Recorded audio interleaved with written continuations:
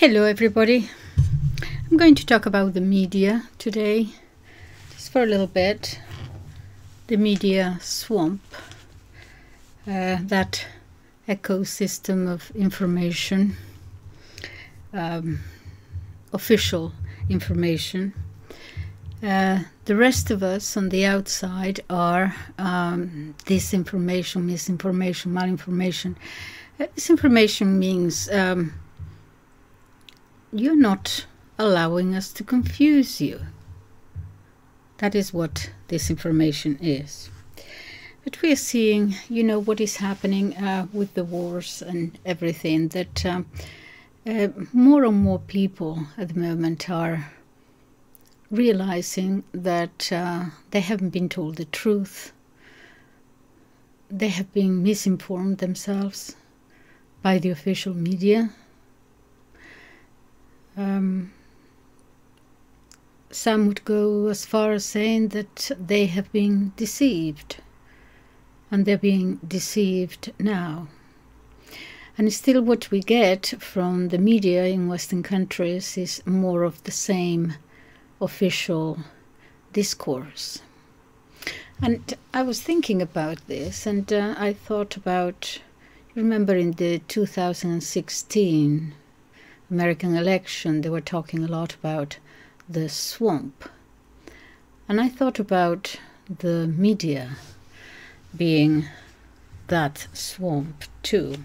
Of course, the swamp is made up of many other factors. Yes, the politicians, all the rest of it. But I want to concentrate on the media.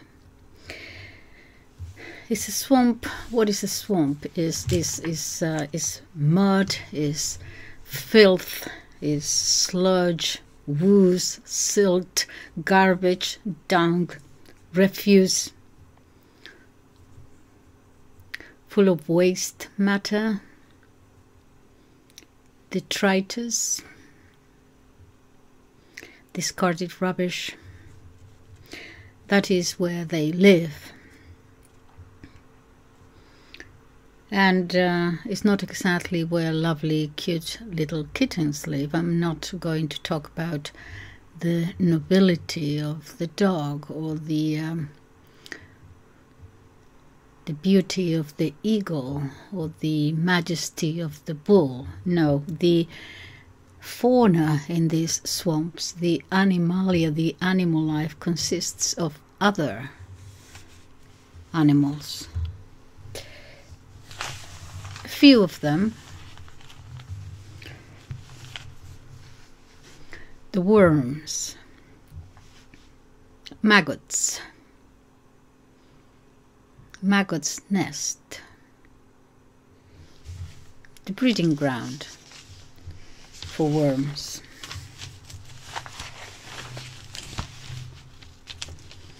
What do worms do? They are the little animals that normally appear among things' bodies rotten. That is when they appear, the corpses. They kind of come out of putrefaction. The media worm's nest. Such artists. But also the parasite. The parasite is slightly different because the parasite wants to keep on living, wants to keep on living off the same body. If a change takes place, let's say that a change has taken place in the international order based on rules, the parasite adapts to continue parasitizing, as it were, to continue consuming, to continue being able to suck the blood of the host. I can see those in the media too. How about the cockroach? The cockroach. The cockroach comes out only in the darkness of the night. when it can consume and do its thing in the dark. Better not to be seen. Because if you see it, you might just step on it. And worse, the cockroach might end up belly up, unable even to turn itself over.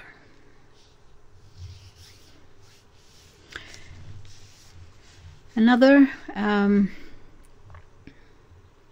the rat. Oh yes. The rat is the character that, when things go wrong, is the first one to run away, jump ship. They are the first ones to abandon the ship when something goes wrong. If fear changes sides, if things are reversed, if tables are turned,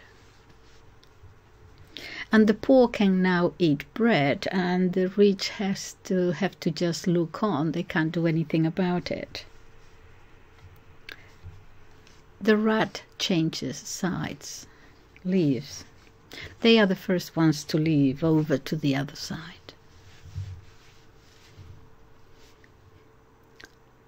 Next, the hyenas. Oh yes. What do the hyenas do primarily? They're scavengers, aren't they? They dine on the leftovers of others, of carcasses.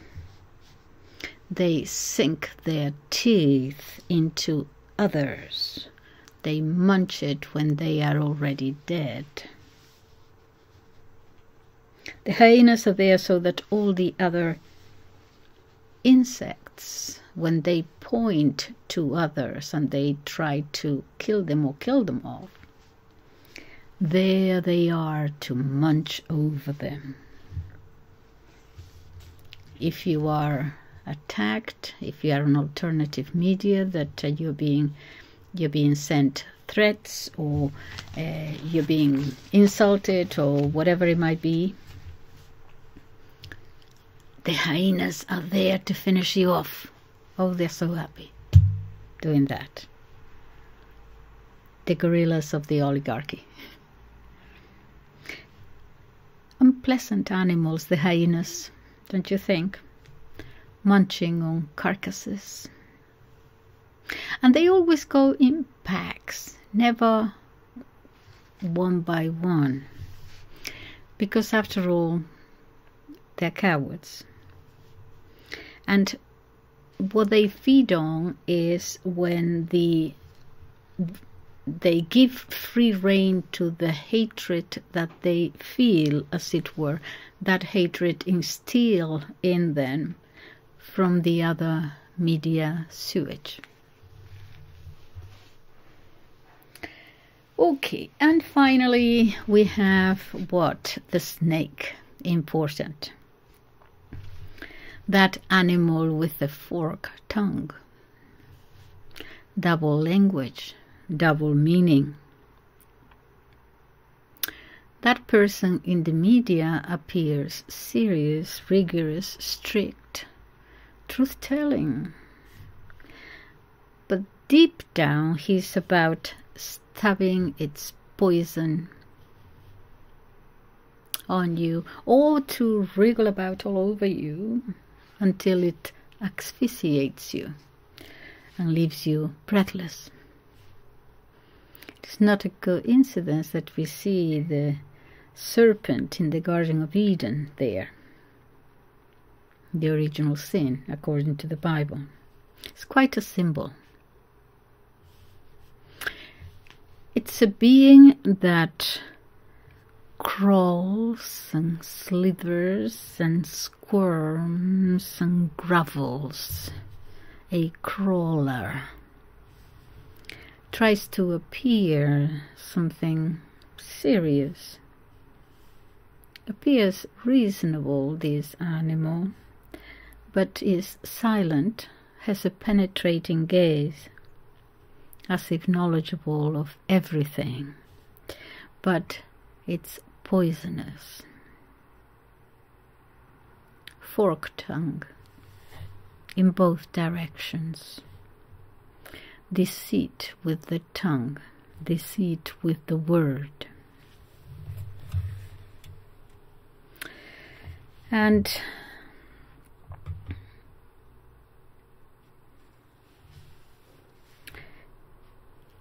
I'm thinking that these people will have to be made accountable eventually. These intellectual indigents, these politicos, third rate, those who are, and this is serious, peddling their country, peddling their homeland, their motherland, homeland vendors. Your country's sellouts.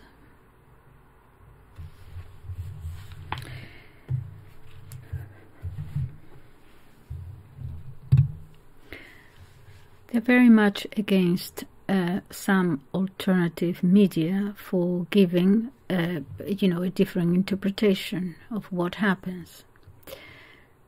And they go against them with fury. And it is not that those other people who give you a different interpretation aren't necessarily putting worshippers. They're called putting clappers. Clap. In the flamenco dances, there is a ballerina, or a couple or a group or something, and then you have the singers, and then you have the guitarist, but there is always a group of people who are just clapping. They're keeping the rhythm, and they are encouraging the dancers to move. Okay, so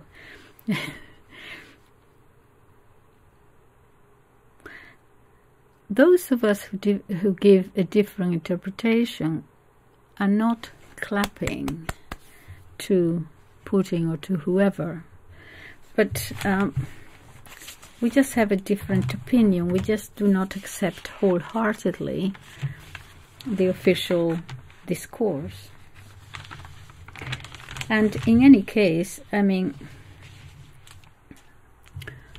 if you have to clap somebody, and we might all have to clap someone else at one time or another, how do you feel about clapping Biden, or clapping Blinken, or clapping these elements,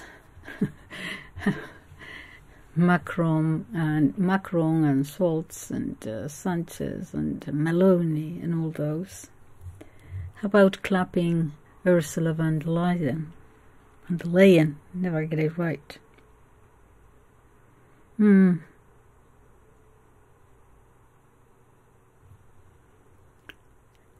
How about clapping Zelensky? Yay! Some have done it.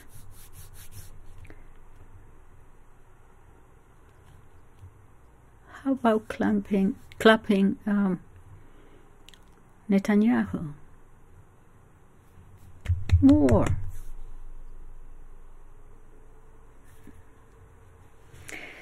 We don't have to choose, but we are not necessarily clapping anybody. We're just giving a different opinion. And the clappers are everywhere, aren't they? The official ones.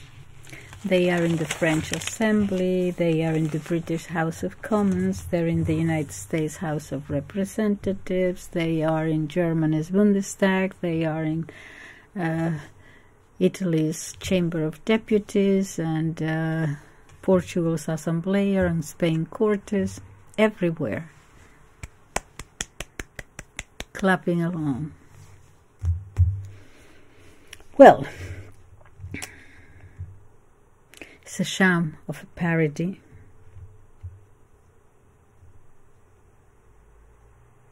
I don't want to talk about each, individual case and want to fill my mouth with muck or sundry discarded matter. It's all buffoonery. It's all a mockery. Burlesque. All this warmongering. Oh, please let us put a stop to this exaltation of war by these empty-headed ignoramuses. Thank you so much. Bye-bye.